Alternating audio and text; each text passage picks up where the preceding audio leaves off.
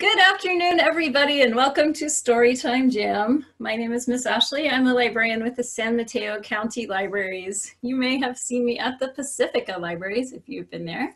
And this is my friend Komodo. She is a bearded dragon. I've shown her here once before, but I thought I'd bring her back because she's so sweet. She is a kind of a lizard. She has a long tail. She does not breathe fire, but she does have a long tongue. Like, can you stick out your tongue? And when she sees something she wants to eat, like a cricket, she goes, you want to try that? She's wondering what I'm doing. You see her looking at you? She has lots of spikes all down her side here, but they're not sharp. You'd think they'd be sharp, but they actually feel like rubber. She's very soft, and she's very soft scales under her chin, which is where they get the name bearded dragon. So she comes from Australia, or her type of lizard is from Australia. And there she is. You say bye, Komodo. I'm gonna hand her off so she can go back in her aquarium where it's warm. Here. All right. It's time for us to get started. But before we do our first song, if you could take a minute to gather up some supplies. If you've been with me before, you may already have them with you, but if not, go find some kind of a piece of cloth. That could be, this is a cloth napkin or a blanket or a washcloth. Or even a sock, as long as it's clean. Something you can throw up in the air, put on your head. So we're gonna do some fun things with that in just a little bit for our scarf songs. Usually we would hand out these silky, colorful scarves, but we have to make do since we're at home. And also, if you can go find something for our instrument play-along, go find an instrument. Now, it doesn't have to be a fancy instrument like a trumpet or a piano. Something around your house that makes noise. There's so many things you can use. One of my favorites is some paper cups, because they can clack together. They can be a drum or something that shakes, like the salt container, which is also a drum, or a cereal box, pots and pans, keys. Use your imagination. Play around with different things in your house that might make noise. And we will do that at the very end. In the meantime, it's time for our first song, which is called We Bounce and We Bounce and We Stop. And I love this song because it's a good song for listening. It's a little bit like a freeze song, but also because you can take this song and add in whatever kinds of motions you like to do. You could try it out on your family and see if they stop in time. Here we go. We bounce, we stop. Did you get the stop? We bounce, we stop. Good job. We bounce, we bounce, we bounce, we bounce, we bounce, we bounce, we stop. Did you get all of those? Let's try bouncing even higher this time. See how high you can bounce. We bounce, we stop. Whoa! We bounce, we stop. We bounce, we bounce, we bounce, we bounce, we bounce, we bounce, we stop. Good bouncing. And now let's wiggle. Can you wiggle? We wiggle and we wiggle and we stop. We wiggle and we wiggle and we stop. We wiggle and we wiggle and we wiggle and we wiggle and we wiggle and we wiggle and we stop. Good job. Now, I showed you Komodo, my bearded dragon. Bearded dragons live in the desert where it's very hot and they sit very still. But when they run, they just suddenly run really, really fast. So let's run in place as if we were a lizard running really, really fast. We run and we run and we stop. Did you get it? We run and we run and we stop. We run and we run and we run and we run and we run and we run and we stop. Good job. And now let's tickle yourself or your grown up. We tickle and we tickle and we stop. We tickle and we tickle and we stop. We tickle and we tickle and we tickle and we tickle and we tickle and we tickle and we stop. Now let's hug. You can hug yourself or your blankie, stuffed animal, your grown up, We hug and we hug and we stop. We hug and we hug and we stop. We hug and we hug and we hug and we hug and we hug and we hug and we stop. And now let's bounce one more time. Are you ready? We bounce and we bounce and we stop. We bounce and we bounce and we stop.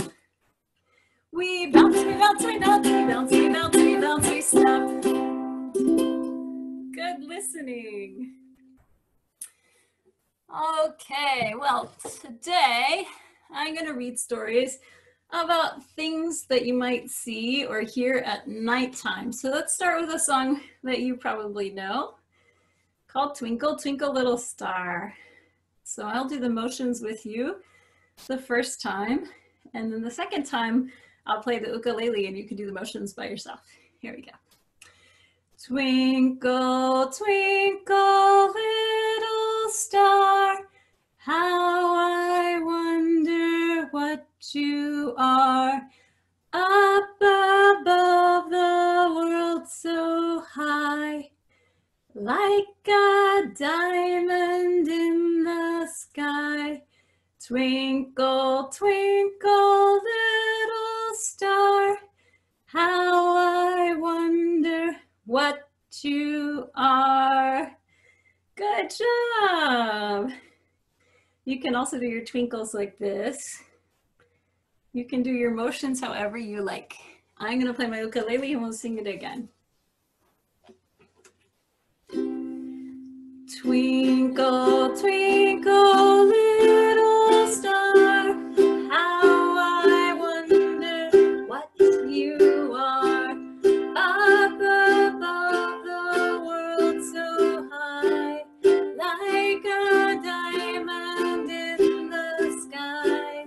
Twinkle, twinkle, little star, how I wonder what you are. Good job. Let's do it one more time. What I like to do when I visit preschools is sing it really fast. Let's see how fast we can go. Are you ready? Twinkle, twinkle, little star, I wonder what you are. Up above the world so high, like a diamond in the sky. Twinkle, little star, how I wonder what you are. Phew. That's exhausting. Okay, well, it's time for our first book, which is about an animal that you might hear outside at night. I have two of them close to my house, I know, because I hear them at night in the yard, and they sound like this, hoo, hoo, hoo. Have you ever heard anything like that?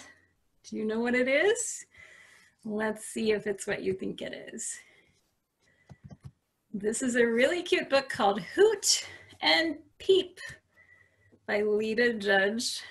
And did you guess that they were owls? Because you're right. This book is published by Dial Books, and you can check this book out from Overdrive on smcl.org, one of our ebook collections. Hoot and Peep. Aren't they cute? Here's Peep. She's the little one, and Hoot is her big brother. Peep was finally old enough to join her big brother Hoot on the rooftops. It's the perfect night to teach Peeps all my owly wisdom, thought Hoot. Peep thought it was the perfect night to sing about the magic of the moonbeams. Sweep, she peeped. That's fun to say. Can you say that? Sweep. No, no, no. It goes like this, Peeps. First, we are owls. We say, whoo. Second, we always say, whoo. Lastly, we only say, whoo. There, he was done imparting all his owly wisdom. Oh, here's Peep. She says, sweep-dee-beep. Can you say that? Sweep-dee-beep. Listen to me, Peeps. I'm older. I know more. We owls simply say, whoo. Bong? Whoo. Sweepity-beep, go, ding-dong, bong. Oh dear, she's not saying who at all. Who, who, who? Who means hello, goodbye, good morning, and good night. Who is the only way to say everything. Hoot forgot owls never shout. Peep had nothing to say and just flew away. And you fly away. The problem with Peep, thought Hoot, is she won't listen to my owly wisdom. The problem with Hoot, thought Peep, is he doesn't believe in singing about the mystery of things. Peep believed in whispering to an ancient wind. Shweep, dingity-dong, shweep, dingity-dong. And singing with the slip-slap of waves against stone. Slippity-slap, slippity-slap.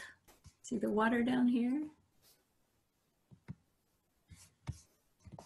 Hoot knew he was right.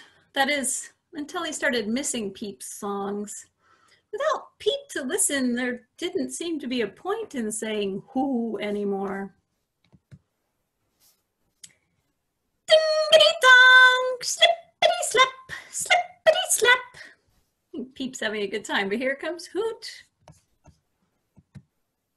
Then Hoot heard Peep's sweet voice drifting on the wind. The sound was like magic. Sweep-a-dee-ding, sweep-a-dee-dong.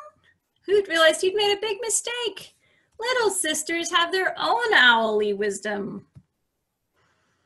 Can you teach me your song, Peep? Ding-dee-dong. Hey, they're both singing. Soon the night wind rang with songs of joy and love and magic things. Slippity-slap, sweepity-coo. Hoot and Peep sang together, but each in their very own owly way. Dingity-dong, bong! And that, they thought, was why it was a perfect night. There they go. That's Hoot and Peep. That book had lots of fun sounds in it. I love to play around with funny sounds, don't you? And that is why we're going to do our first scarf song, which is called The Wishy-Washy Washerwoman. So you got your scarf. We've done this one before. But if you haven't done it before, the Wishy-Washy Washerwoman washes her scarves like this. Ooh, ah, ooh, ah. You got it? Here we go. Way down in the valley where nobody goes, there's a wishy-washy washerwoman washing her clothes. She goes, ooh, ah, ooh, ah, ooh, ah. And that's how the wishy-washy washerwoman washes her clothes. Now let's do it again. Now she's going to dry her clothes like this.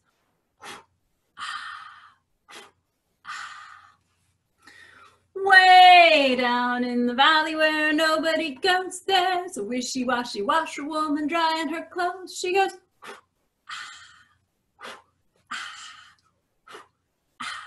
and that's how the wishy-washy washerwoman dries her clothes. Now she's gonna fold her clothes like this. Ooh, ah, ooh, ah. Way down in the valley where nobody goes, there's a wishy-washy washerwoman folding her clothes. She goes, ooh, ah, ooh, ah, ooh, ah.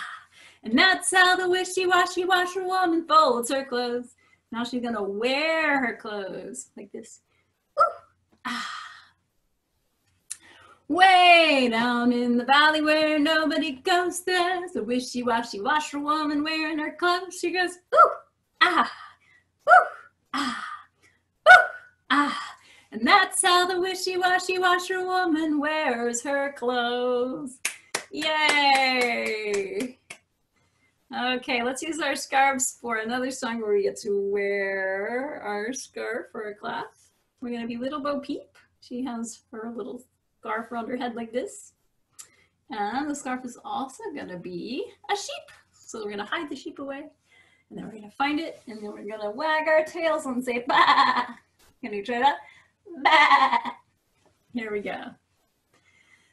Little Bo Peep has lost her sheep and doesn't know where to find them. Can you hide your sheep? Leave them alone and they'll come home back, wagging their tails behind them. Can you wag your tail and say bah? There we go. Let's do it again. You can hide your sheep in a different place. Little Bo Peep has lost her sheep. Hide it away. And doesn't know where to find them. Leave them alone and they'll come home, wagging their tails behind them. Can we do it one more time? Got your sheep herder scarf on. Little Bo Peep has lost her sheep and doesn't know where to find them. Leave them alone and they'll come home, wagging their tails behind them, And that Little Bo Peep. Okay, it's time for our next book, which is about something else you might see at night. It's called Moon Game. This is by Frank Ash, and it's published by Aladdin Books. And this is also from Overdrive on smcl.org. This book is about Bear and Little Bird, and they're in a lot of other books like Mooncake and Happy Birthday Moon. Lots of books about the moon. And Bear in the story is going to play hide and seek. Have you ever played hide and seek? It's where one person hides and the other person counts, and then they try to find the person who's hiding. Well, that's what's going to happen in this story. Moon Game. There's the moon. One day, Little Bird showed Bear a new game, hide and seek. First, he told Bear to hide and counted to 10. Let's count to 10. 1, 2, 3, 4, 5, 6, 7, 8, 9, 10. Then he went looking for Bear. If you see me doing this, this is the sign for bear in sign language, and this is the sign for bird. I found you, chirped Little Bird when he found Bear hiding behind some bushes. Now it's your turn to find me. All day long until the sun went down, Bear and Little Bird played their new game. That night, when Bear was all alone, he looked up in the sky and said to the moon, "Let's play hide and seek. First, I'll hide and you'll find me." Then Bear ran as fast as he could until he came to an old hollow tree. Climbing inside, he ducked down so the moon couldn't see him. See his ear there? Bear waited for a while, then he poked his head up. When he did, the moon was right there, looking down at him. "Okay," said Bear, "you found me. Now it's your turn to hide." Closing his eyes, Bear began to count just as Little Bird had shown him. Let's count.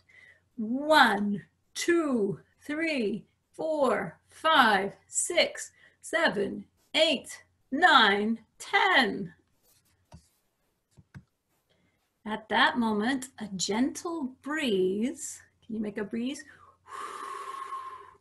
Slowly hid the moon behind a big cloud. Can you hide behind your scarf?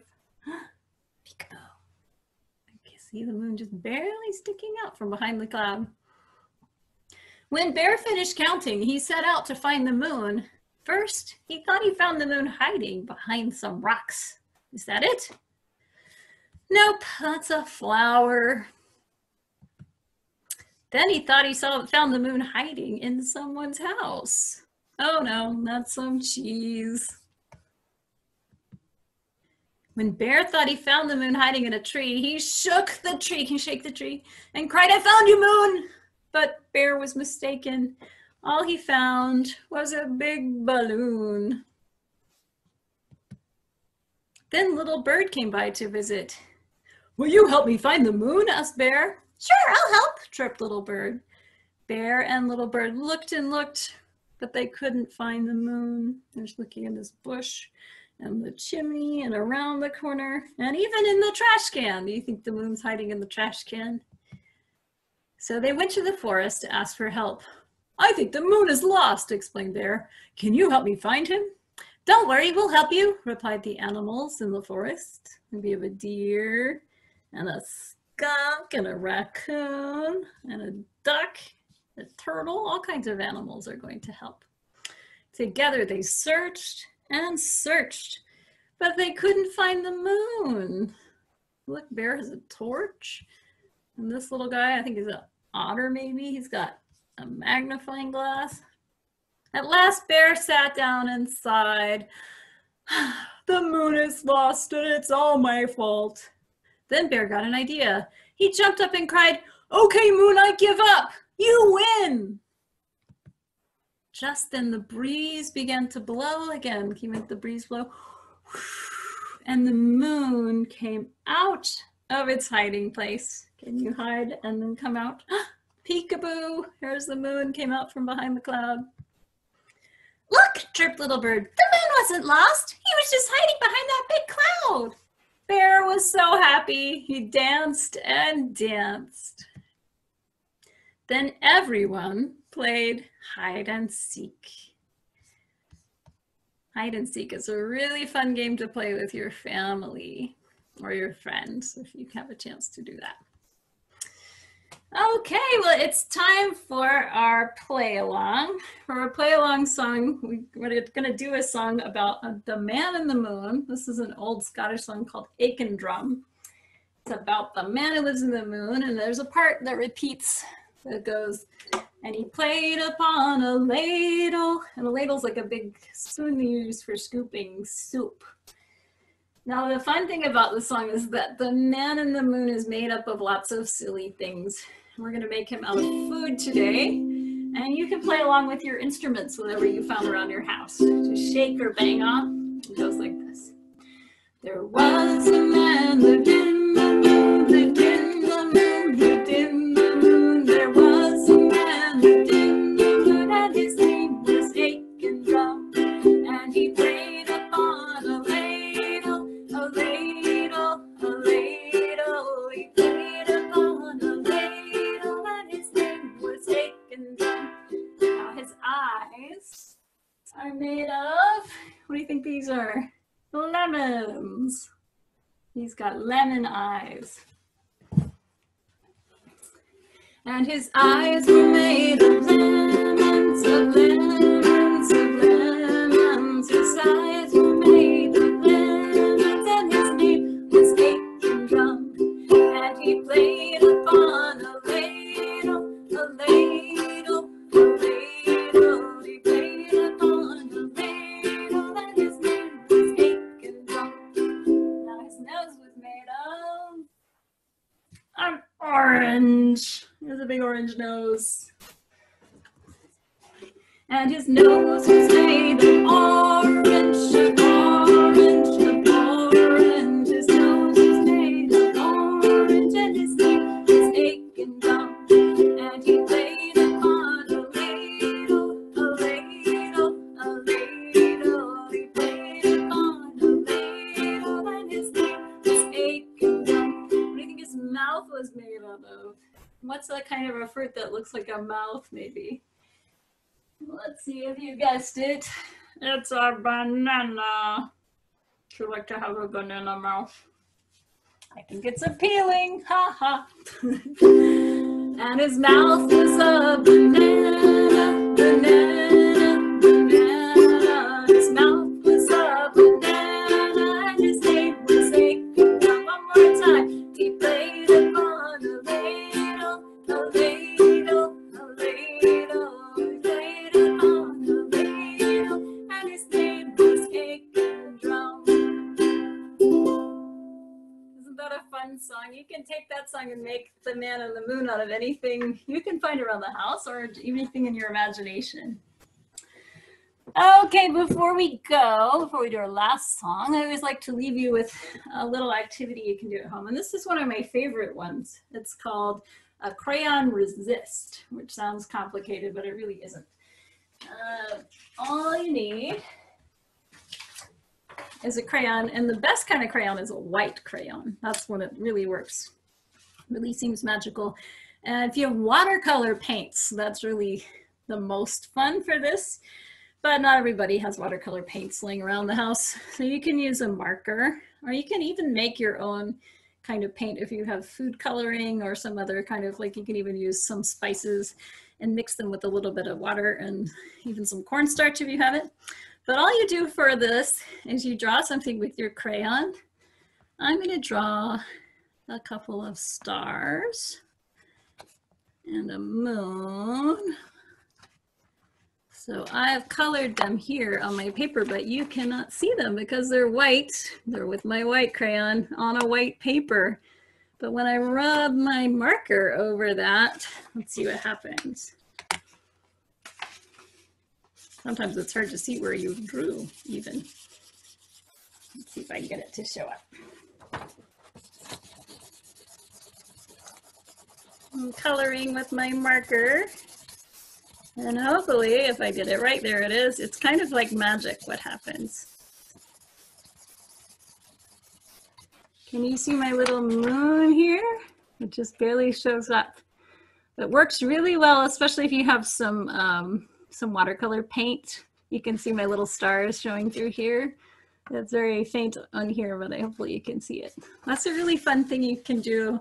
You can draw whatever you want with, you can use a color crayon too, but it's really magical when you use a white one because it just appears out of nowhere. It's kind of like stars appearing in the night sky, which is why I chose that activity. Okay, it's time for our last song though, which as always is Freight Train, written by Elizabeth Cotton, and the version that we're singing is the kids' version that was written by Elizabeth Mitchell. We can take our imaginary train anywhere in the world, or even someplace in our imagination. Here we go.